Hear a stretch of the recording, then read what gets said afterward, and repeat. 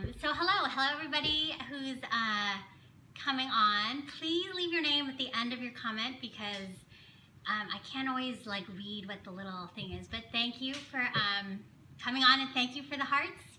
If you guys like these scopes, just tap on your screen and I will do more of these. And there is Lilo eating some apple because I don't have dinner ready yet. And so I noticed and was wondering what you were going to make with it. So I'm just going to roast it because that's super easy. I already have the oven preheated to 400 degrees. So once this is done, I can pop it in. Should be done in about half an hour, but the rest of dinner is done. I have a chicken stew that I just made in the Instant Pot. I have a tray of roasted broccoli in the toaster oven. This is just kind of extra vegetables. So for those of you who don't know me, I'm Michelle Tam of Nom Nom Paleo, and this is my home kitchen, and this is what I make for dinner. I'll hop on Periscope every once in a while to show kind of useful cooking tips. I haven't been on in a few days because I've been busy. But anyway, so I take, oh, and Henry's actually home, so he'll be asking questions that I can't see because I'll be chopping stuff up. So this is actually kind of a small butternut squash. This is one of my favorite squashes besides kabocha because it's... Ew. Yeah, did you hear that? Ollie said, ew, because he doesn't like it. So I think this will just be for Henry and I. But what I do is I cut off both ends with a sharp knife.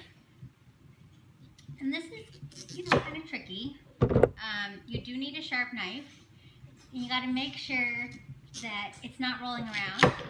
So after I cut off the top and bottom, and I'm gonna throw it in my cooking bin, I peel the skin off because then it makes the rest of the chopping easier to do. So this is my favorite peeler. It's a OXO peeler. I've used one of these, I think, forever. And whenever, yes, Ollie? Giveaway. Are we gonna do a giveaway? Yeah. I don't have anything. I don't have anything to give away. I mean, I guess we could. Maybe like the nicest comments. The nicest comments get what? Get a copy of the cookbook that's signed. Really? Well, maybe we'll do that. Maybe at the end, if we have time and you guys ask nice comments, we will give away the nicest comments. The nicest comments. Lisa had a question from earlier around whether you can pan fry your tuna cakes. You mean I would still bake them and then I pan fry them at the end? Because I think they might be a little too wet to just pan fry completely, but you can always make them as like little pancake looking things, and that will work too. So do you see how awesome this peeler is? It just goes right through the skin, and I peel not quite a bit, but there's always like extra that I peel because I think the skin goes for a few layers, and you don't want tough butternut squash. And so after I do the top part, then I just do the bottom part. And are you just reading questions, Ollie? No, I'm just going to test out my weird face, I guess. Oh, you want to be like Owen and make weird faces on Periscope? I'm just pretending that's my mirror. Oh, okay. Because I made up this But you know, it's a mirror, but there are lots of people who can see you making faces. And so here, I know this is super boring, but this is how you do it. Or at least how I do it. Melissa from San Diego asked whether you can do a Periscope on how to use the Instant Pot. Oh, yeah. I think I did do one a few weeks back. I think if you go to catch.me/nomnompaleo, and that's catch with a K, you can see some of my older ones, but I can do an Instant Pot one. Do you have any special requests for what recipe you want me to do? I do have some kale in the fridge, so I could do a kale and carrot one, because that one is really quick, and it's one of my favorite ways to make kale. And if anyone wants me to eat, Mom. Yes? So now, well, you can just break dance in the corner if you want. Mary asks, what's the name of that toaster oven again? Oh, it's a Breville Smart Oven. And I guess I can turn it around after I'm done. But I've just peeled off the skin because this makes chopping the butternut squash way, way easier once the skin is off. So it's all, the top is cut off, and then I peeled off all the skin just with my peeler. And so then what I'm gonna do is I'm gonna cut it right here, because this should all be meat, and then this part is kind of the weird part that has the seeds in it. Sherry asks whether your figures are still available.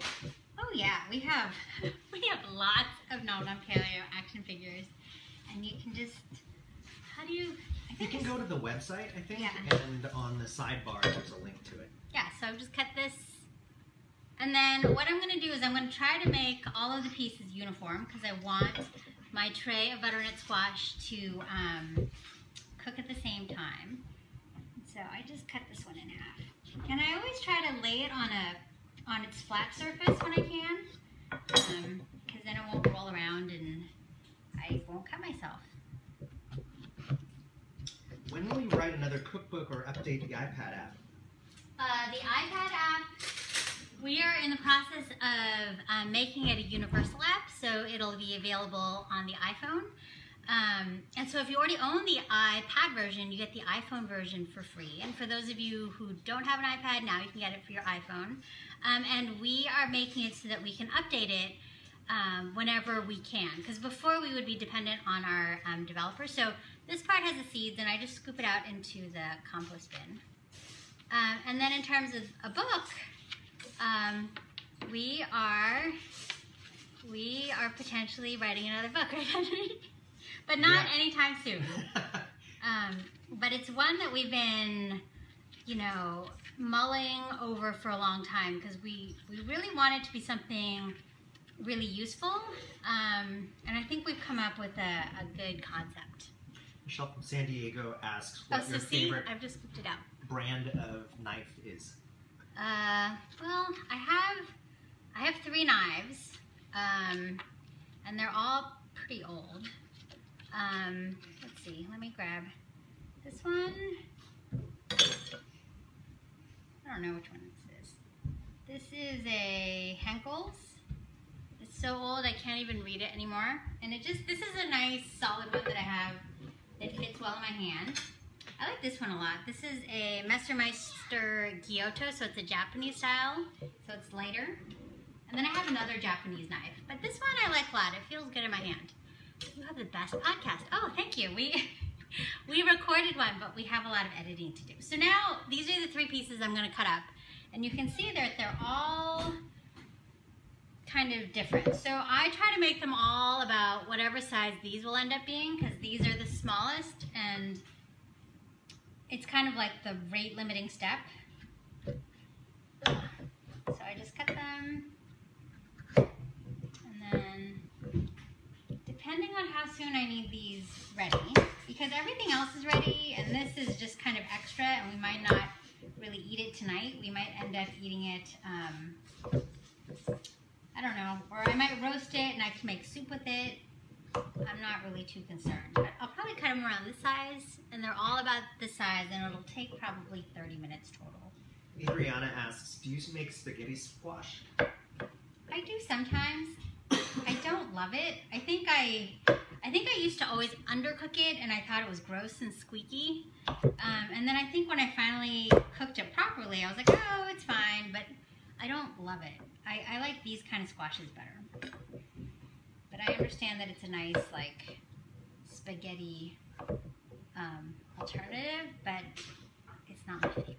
Henry says, I broiled eggplant last night for the first time using your recipe. Thanks. Oh, yes. That is the only way I think I like to cook eggplant, is to broil it. So now is just kind of the tedious task of me cutting these in the same size. I will put them on this parchment-lined baking sheet and toss it with some ghee and some seasoning. What's your favorite kind of squash to cook, and why? I like kabocha because I like the texture a lot. The texture it's drier than like a butternut squash, and it has a lot of flavor. It's kind of like I almost want to say it's kind of potatoey, but it tastes really good. So kabocha is my favorite. Butternut squash is probably my second favorite. Is butternut squash the same as butternut pumpkin? I think it is. I'm not sure. What temperature are you cooking the butternut squash in? I almost always roast everything at 400 convection roast. And I like the convection mode if you have it on your oven, because that way the air circulates and I think it cooks more evenly, and it's faster. Do you ever use Miracle Noodles? And if so, do you have any good recipes? I have never used Miracle Noodles. I know a lot of people like them. They're the shirataki noodles. I'm not really sure what it's made out of. But I have tried kelp noodles, which are very similar, and I have a recipe for a kelp noodle stir fry on my blog, paleo.com, that you can look up, and I'm sure you could do the same recipe with shirataki noodles. Juliet says it's too hot in LA to turn on the oven. It's kind of hot here too, but I think it's less hot than me stir frying on the pot. Oh, Owen just made a really cool, do you want to show people what you sculpted? Kind of Owen scary. likes to sculpt things out of clay. And we're looking for a sculpting instructor for him, because I certainly don't know how to teach him how to sculpt. If not convection, should I be at 450? 420, yeah, 450, 425. There's actually a really funny YouTube video that I saw once where they said you have to roast vegetables super, super high heat or else you're totally doing it wrong. And so I think anything above 400 is good. If you don't have convection, just make sure you rotate your tray and you stir your vegetables so they're evenly cooked. See, I'm almost done cutting all these. It does take a while. That's probably why this was on my counter for as long as it was, just because I'm like, ugh, I have to cut this up. Hey, Owen, your other little sculpture's by the sink. Oh, it is? The little teeny one that you did the other day. All right, I'm almost done.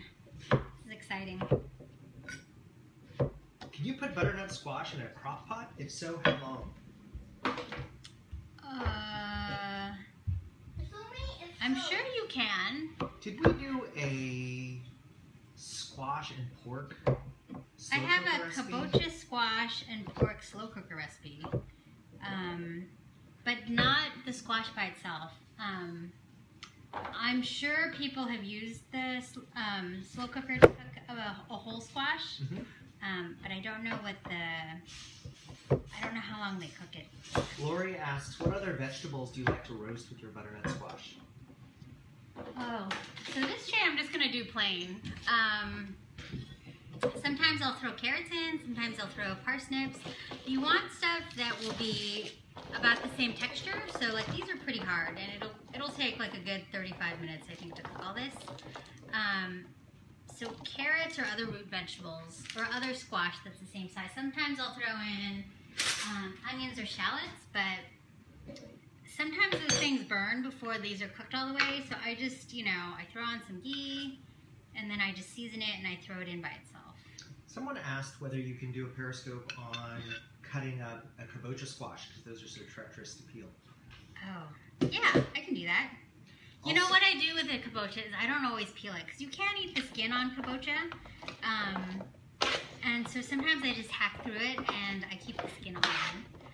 And then you can always just eat around the skin when you're done cooking it, if you don't like the skin. Someone also asked about the turnip tonic.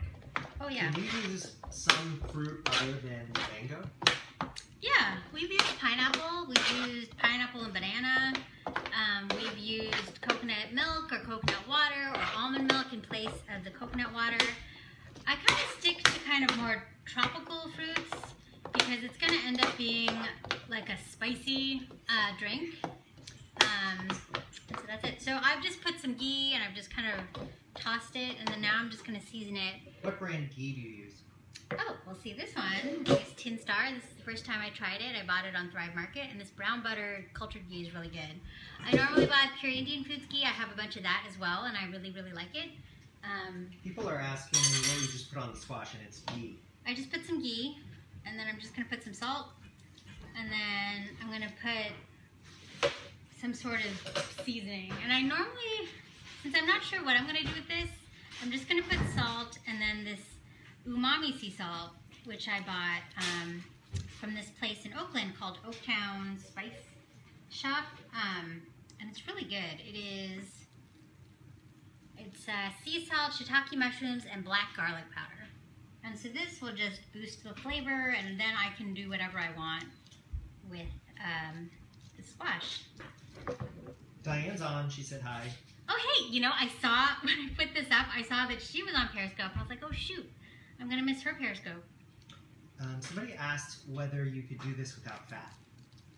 Oh, why would you? If for whatever reason you're trying to cook with less fat. I don't know, you could. I think that it won't roast as well. I think you need the fat to help it roast. You know, fat's not bad for you if you use good fats. Okay, so this I've seasoned, and as you can see here, I make sure it's all in one layer. They're not all on top of each other, and if you look, they're about the same size, because I want this to cook evenly. So we're just going to stick it in the oven. I set the timer for 15 minutes, because then I know to check it, but then I think that's it. Joyce says, love the magic mushroom powder. Thank you. Henry, I need a Lego tripod. I know, I was telling Henry that should be our new gig, is we should have him make these Lego tripods. So I guess Ollie had suggested that we give away a signed book. So we can randomly pick the next person who has a nice comment. How are you going to decide who has a nice comment? Henry rocks. Oh, that's a good one. We'll give it to RK Con. Do you already have a book? If you already have a book, we can give you socks and a doll. So RK Con, you won. So you can DM me on Twitter. I don't know if you can do private messages here. That's how much we know. So RK Con, you can email me at michelle@nomnompaleo.com, and we will figure out how to get you a little Nom Nom Paleo prize package. And that is it. I'm actually going to Camp Nerd Fitness on Wednesday, so hopefully I will get that out before then.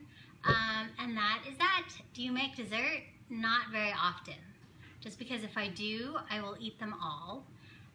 Speaking of magic mushroom powder, I can't find dried porcinis, not even in Thrive. Well, Amazon has it. I don't always use just porcinis. I buy whatever organic dried mushrooms are on sale. Shiitake is really great. And then the mixed mushrooms are fine. Sometimes I just pick out the ones I don't like, and the ones I don't like are just like if they have like weird woodier, you know, mushrooms in there. But if it all gets pulverized, all mushrooms add umami. And I think that's it. I think everybody's hungry in our house. That will keep cooking, and only Henry and I will eat it anyway. But we've got broccoli and chicken stew that I have to, and rice, because we do eat rice, for dinner. All right. Bye, everybody. Thank you for tuning in. Bye. Bye.